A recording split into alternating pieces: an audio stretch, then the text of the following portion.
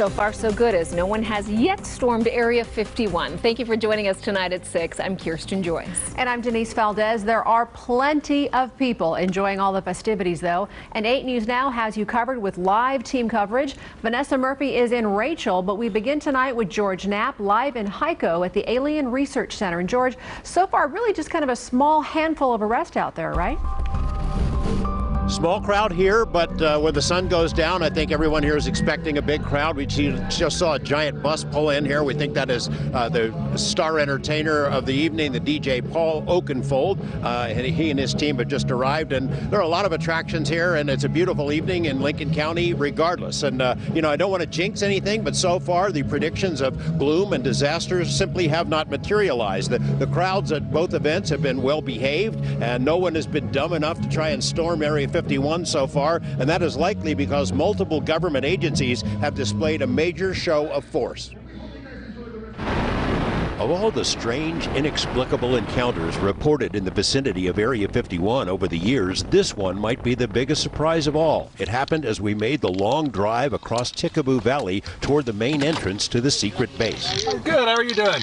We're with Channel 8 out of Las Vegas. Okay, how many people in the car? 3. Awesome. Yeah, we're so we're going to ask the vehicle to stay here. Sure, yeah, of course. And then there's, you're welcome to walk down and photograph and videotape, you know, as you wish. The security forces that guard Area 51 are known by many names and for many things, but courtesy has never been one of them. That's never been their job. The so-called camo dudes who lurk on hilltops and pounce on anyone who crosses the line into the base have taken a back seat for this week's events, but security at the base has never been tighter. And the word came down from the Pentagon, from either Secretary of Defense or Secretary of the Air Force.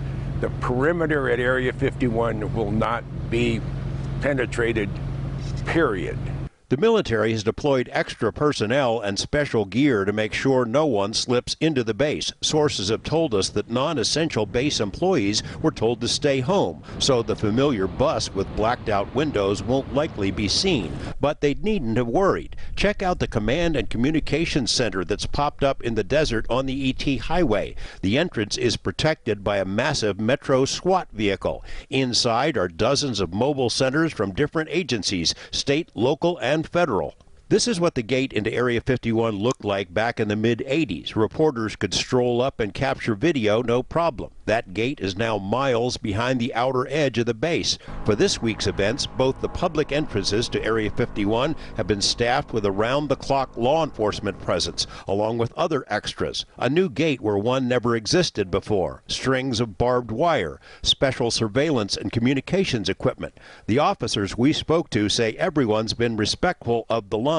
They chit-chat, snap photos, and leave.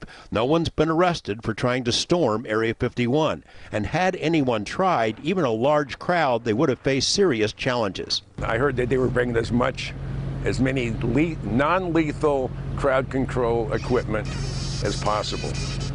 Microwave, and they call it brown sound. It's a sound that hits you, and you relieve yourself in all your orifices. And that sort of diminishes your enthusiasm for going through the fence line. As of late this afternoon, there had been only a handful of arrests. I think 3 was the total, and none of those were for anyone trying to storm Area 51. There was about 150 people gathered this morning about 3 a.m. at the gate, but they all behaved themselves. One major traffic accident up here, but that's about it. The sheriff of Lincoln County says he's going to hold a news conference this evening to give us an update on how things have gone so far, but looks pretty smooth. Reporting live from the ET Highway, George Knapp, 8 News Now. Hey, George, I don't know if you know the answer to this, but Maddie Roberts, the fellow who started this whole Facebook page several months ago, was in Las Vegas last night for a small gathering. Any idea if he's going to be out there and talk to some of the crowd over the weekend? I don't think Maddie Roberts is welcome in Lincoln County. In fact, I've been told that in no uncertain terms by a number of people out here, including some law enforcement folks. So I suggest that's not a good idea.